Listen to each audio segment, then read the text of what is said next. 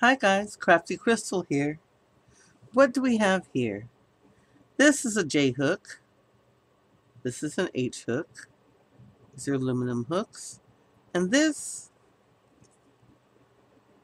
is a chopstick. Yep. Got caught on vacation one time, brought my yarn brought my project along, and I lost my crochet hook. Fortunately, our hotel had a Oriental restaurant in the lobby. I went down there and I got me 2 chopsticks. Not these 2 chopsticks, of course. These come from a pack I bought at the store. But went back upstairs, took my husband's little pocket knife, and made me a set of chopsticks. Uh, crochet hooks. This is about equivalent to J. If you want to use dowels, you can get up higher to the bigger ones. In fact, you can get like a 1-inch dowel and make yourself a cheap jumbo rod. The dowel probably cost you $1. How much do those jumbo rods cost? Those jumbo hooks? Yes, ma'am. Make your own. Okay. Now, when I brought these home, I made cuts in them that would fit into plastic tubing, like that. Because I'd always wanted a Crohook set, and they cost so much. They come with all kinds of links to do everything you want, but they cost a fortune. This is simple, cheap air tubing that you can get anywhere.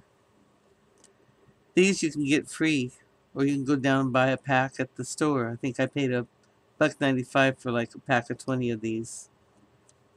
Little cheap crochet hooks. And then all you need is a knife. And we're going to get started. First you want to take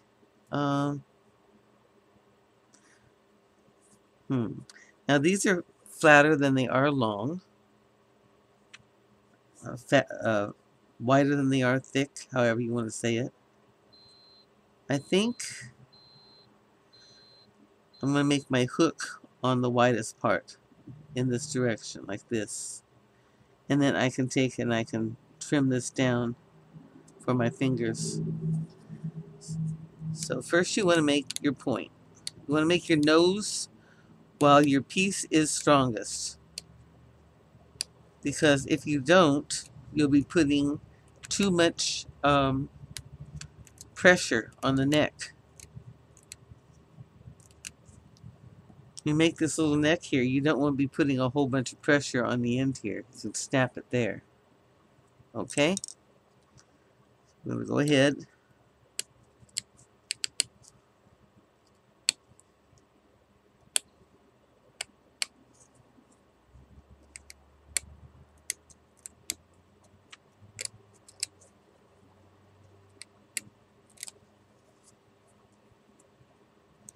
These are nice hard sticks. I think this knife is getting a little dull.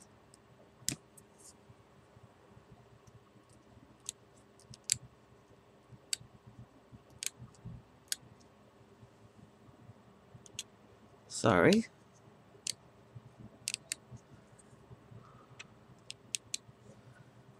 I made the other sticks I showed you on video, but my hands were out of the camera so often, it really didn't do any good. I'll try to do better this time.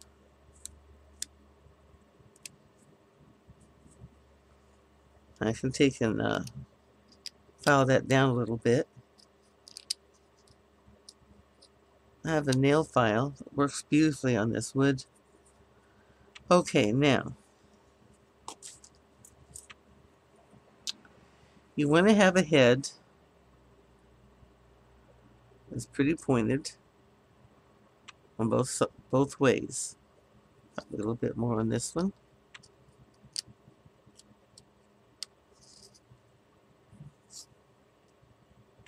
And I will finish it off with a little sanding. And you're going to need your hook part, you're going to need your neck. So, we'll come over on the side, and we're going to make a little smile. A little smile. Like that. Across the front. And come back up for a matching smile on this side. Well, you can't really see that, can you? I can't really see that is what I mean. I gotta put my glasses on. Okay. Now this little cut here, I think what I'll do is I'll just make this deeper and do a little, make it like a back cut, stop cut.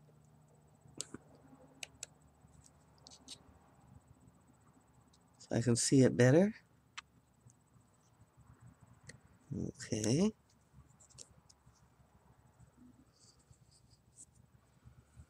Then I'll come up and I'll make my little smile and back cut. And make it a little bit bigger smile and back cut. You want to keep deepening your back cut. You do not want your cut that you're making towards it to be deeper than the back cut that's there, or you'll split your wood. Now, believe me, this was a lot easier in Vegas because they had the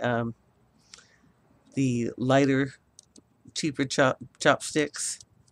These are going to last a while. These are really heavy duty. This is heavy duty wood. These chopsticks are made to be used and washed and used and washed and used and washed. So this is a lot harder than it would be if you went on vacation and had one of my experiences. Let's make a little smile on this side and cut up to it. Okay.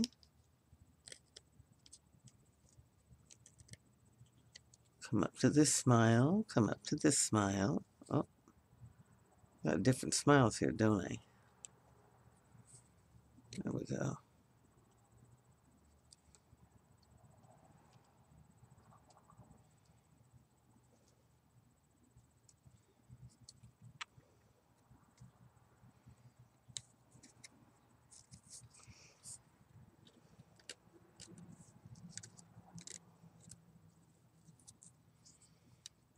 Now you've got a basic idea going here. You don't want to go too fast.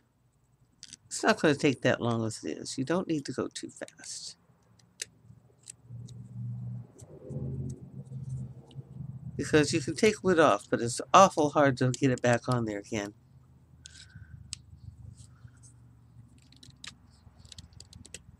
Now, you could make a smaller hook than, say, a J. I wouldn't go much smaller than an H because of the problem of the neck, unless you have a good, really hard piece of wood. You really need to be careful.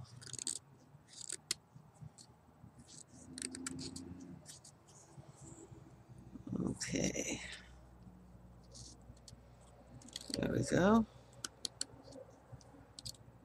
That cut's nice and deep. I don't have to worry about splitting it anymore. Probably driving you nuts seeing me do this left-handed. You know, you can go on the net and get VLC video player. And you go into the tools on the top once you open the screen. And you go to video tools. And in there you find a place where you can change it from left to right, or right to left. If you're left-handed, you see a bunch of videos that you like that are right-handed, and you really need them to be left-handed. Shoot, it's the only way to go. But you get a lot of right-handed people that just cannot work with a left-handed crocheter.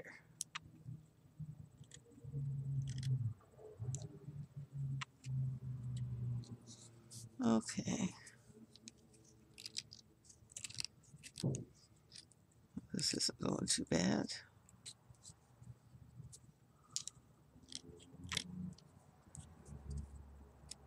Hold on a minute.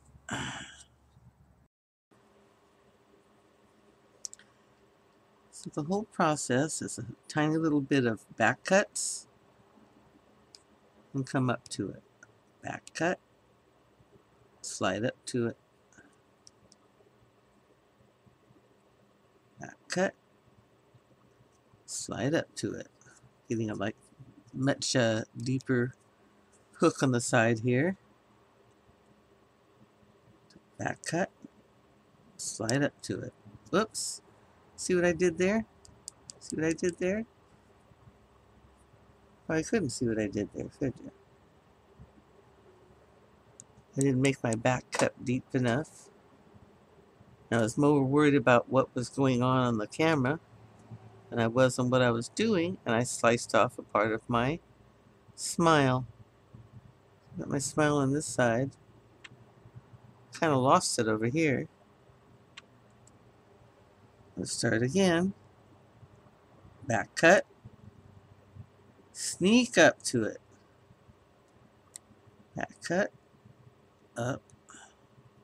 Back cut. Up.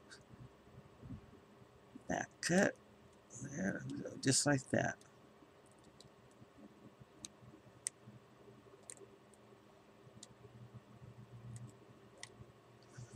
Kind of sneak up on your neck. You don't want the neck to be, you don't want to try to take too deep a cuts on your neck to start with.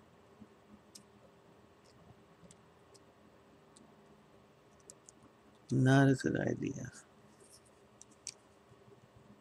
You don't want to snap it off. You don't want to give an excuse to snap it off and make you unhappy.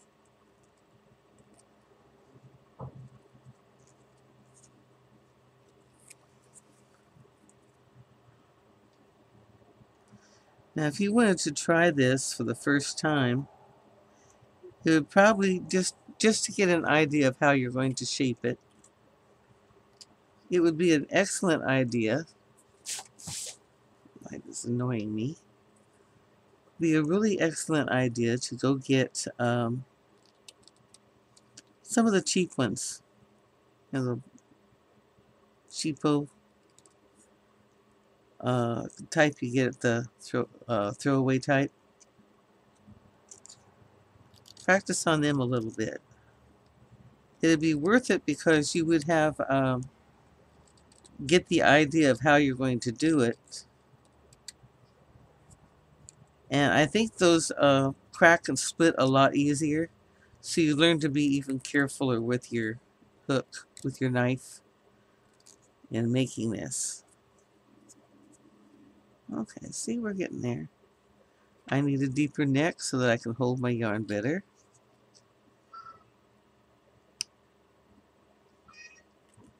My kitty cat. What? You did? Okay, just do me a favor. Don't come up and help me.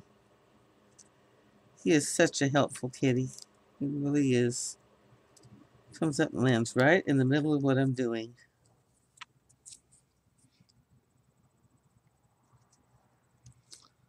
Okay. The last of this back cut here. I think I've got a pretty good neck. Nope. I'm using 4-weight worsted, so need a deeper, throat here.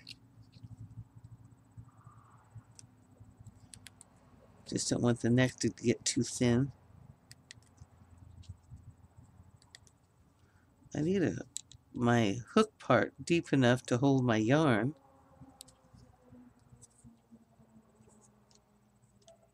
There we go.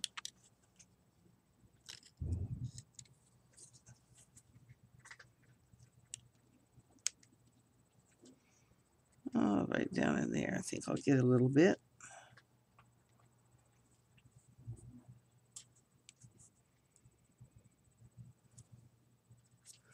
It's fun to do stuff like this.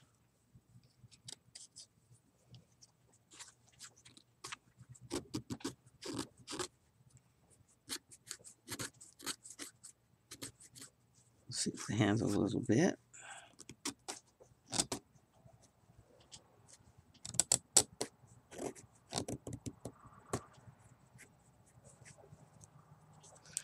Now, I don't like totally round crochet hooks.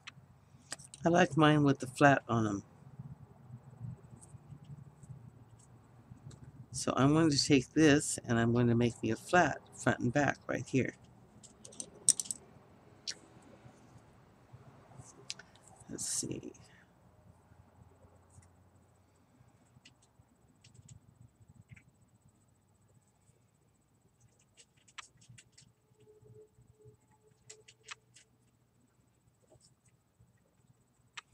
About here. So for this one, you just want to go shave a little off the front, going down in, like that.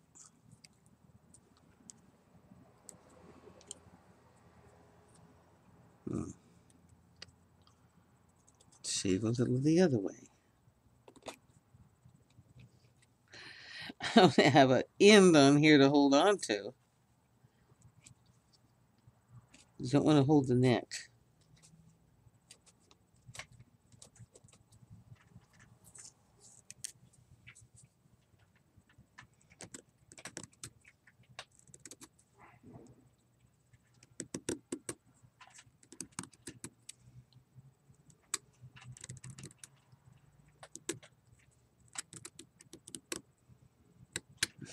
You can hear, almost hear how really tough this wood is. Be very careful if you've got a sharp knife when you're coming towards you.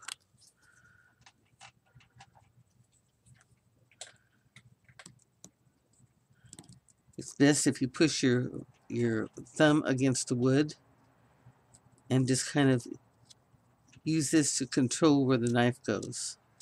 You don't want to go like this, for instance, because if it slips, you're going to slice your hand. But if you're using this action here to move the knife, then you're not going to shove it into your other hand that way.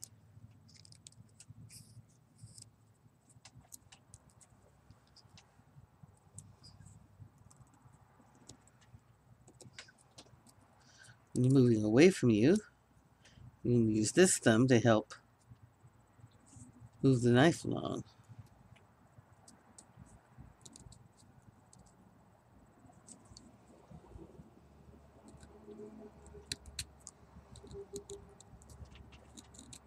See? No accidents.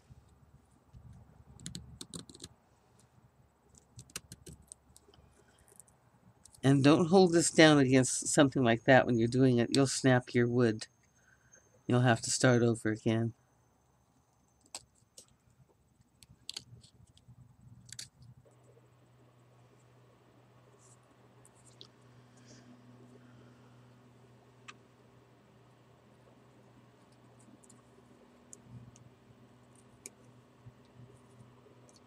Hi, baby. Hello.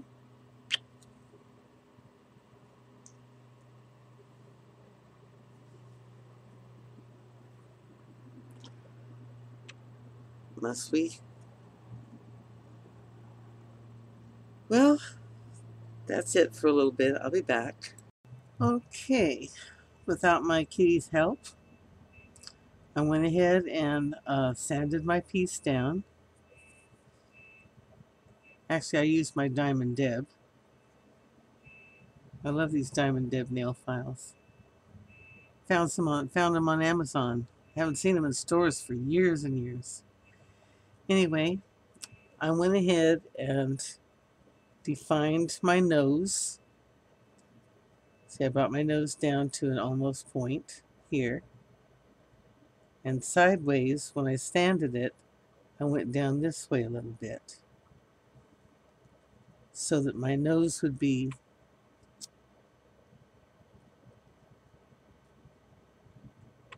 I can do this for you. Now, no, it doesn't show up. But you want the slant of my nose goes down this way. See there? Before it was flat. You went dipping down in just a little bit.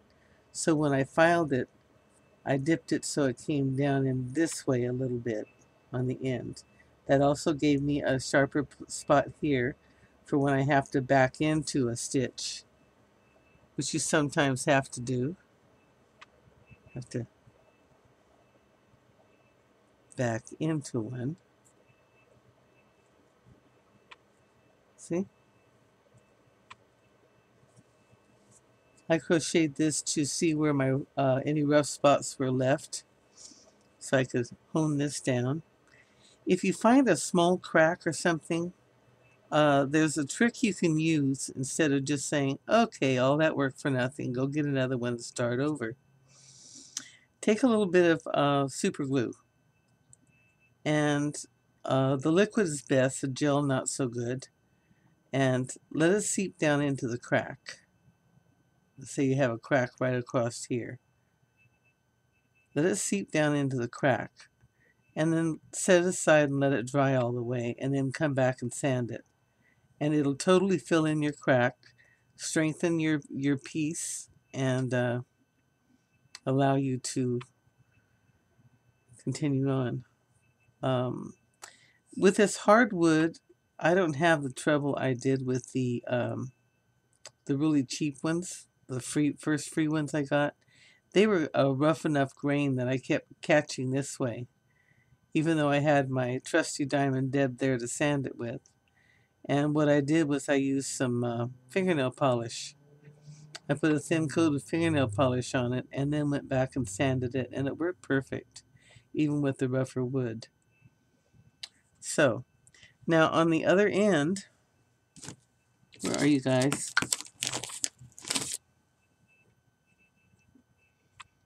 On the other end, you just go around with your knife. Knife. Oh, knife. Woohoo!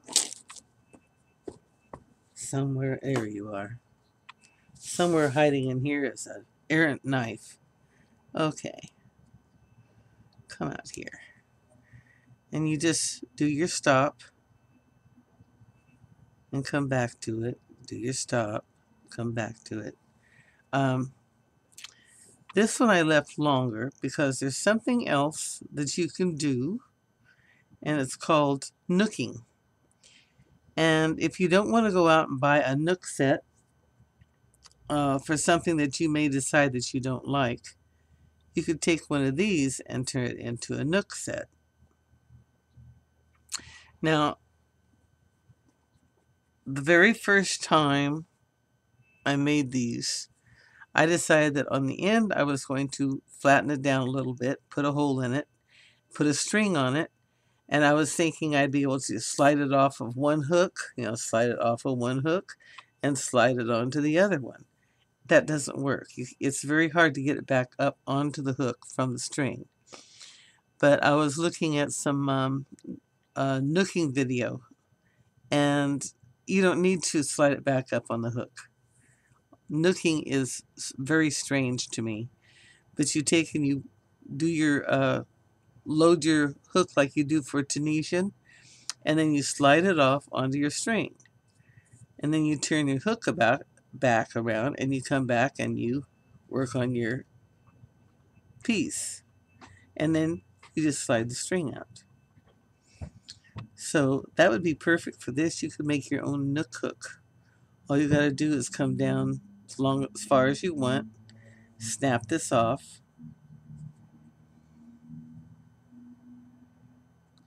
Oh, hard stick. Okay, maybe I won't snap it off that easy.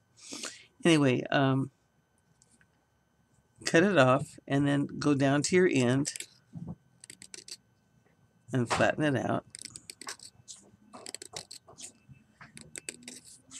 Deep enough or far enough up that you can put a string in it. And if you watch a knooking video, they take and put they put the string through the hole, and you leave a short end and a long end. And once you slide your material off onto your string, you pull the short string out this way. So you can't have them connected together here.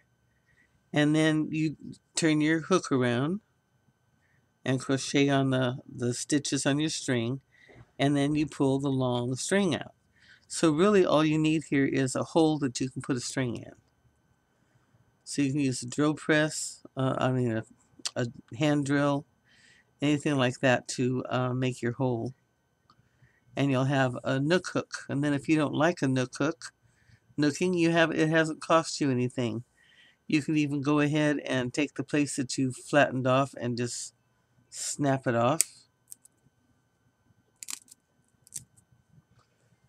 And make a place around it to put another connection, like a tube. You do that, you just go around and around and around.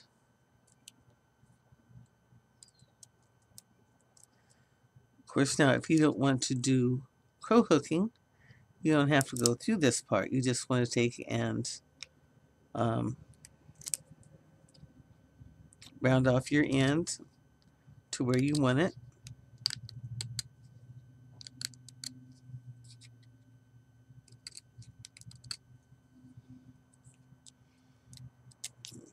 Round it off. Smooth it off. These are very long sticks.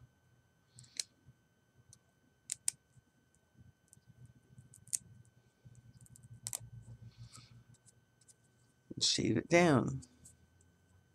Sand it. You'll have a nice end to your thing.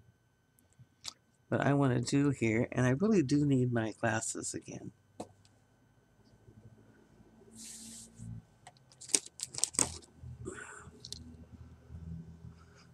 That's a little crochet bag I made out of Plarn, made from the produce bags, you know, the clear ones. They really aren't clear when you crochet with them. They turn white.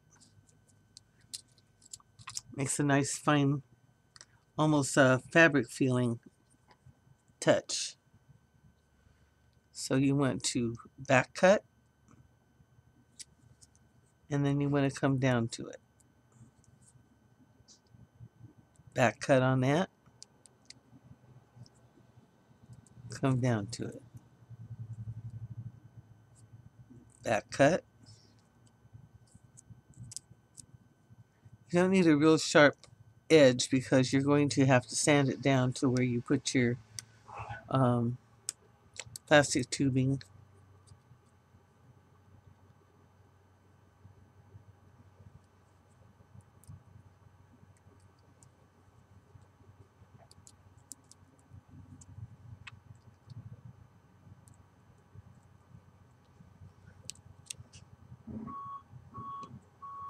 I'm not trying to do a really good job here because I'm not going to have a connection on this end of this stick anyway, and if I did, it would be a lot higher up.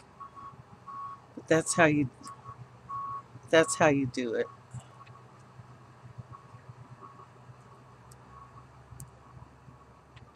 Any place you need it to stop. You make your cut like that. And then you come down to it.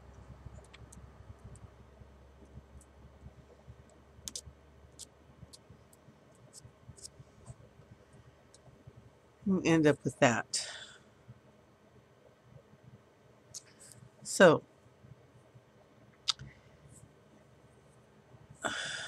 this is a much smaller screen than I'm used to. Okay, so here you have your hook. You can make it into a crow hook or crow net. You can put a flat on this, put a hole in it, and make it into a knooking hook. Got a lot of freedom there. You want to try something out, but you don't want to go buy the equipment to try it? Make your own. Okay? I hope you have. I hope you give this a try. It's kind of fun, especially if you want to make a big, long, or big,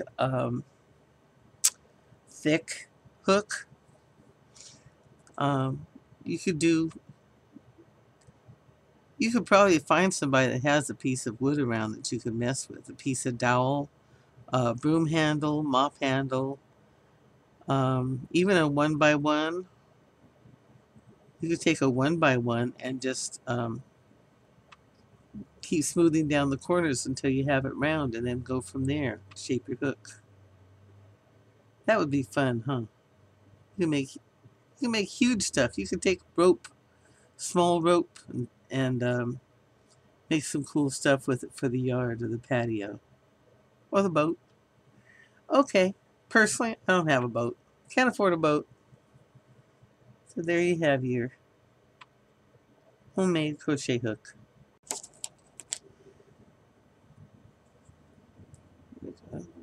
So you get your end rounded up like this. And then again, you just take and file your end so it's smooth. I'm going to leave this one a little bit longer than I really like to crochet with, because I might turn this into a nooking hook. Like I said, nooking sounds really weird to me.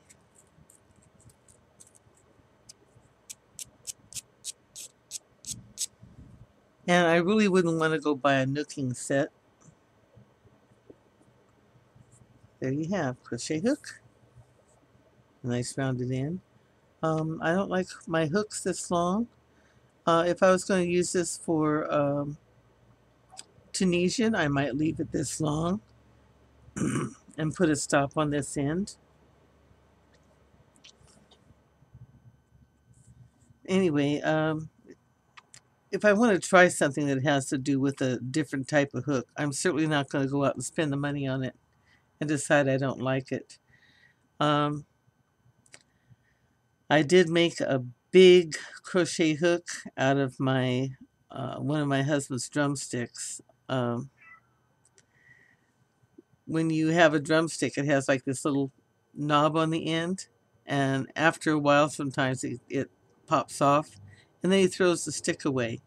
Well, the stick was that big, nice and big, and I said, "Shoot, give me the stick," and I turned it into a large crochet hook. And I think I've used it once. If I'd gone out and spent $10 on a giant crochet hook, I'd be awful ticked at myself for spending that much money. So anyway, there you are. Take a nice chopstick, turn it into a crochet hook, turn it into a Crohook set, or make a hole in the back. You take here, you probably only need it about yay big. Cut it off, flatten it out, put your hole in it, put your string on it, and you got a nooking set. Enjoy. It was fun. I got a sore thumb, but it was fun. Bye-bye. Happy crafting.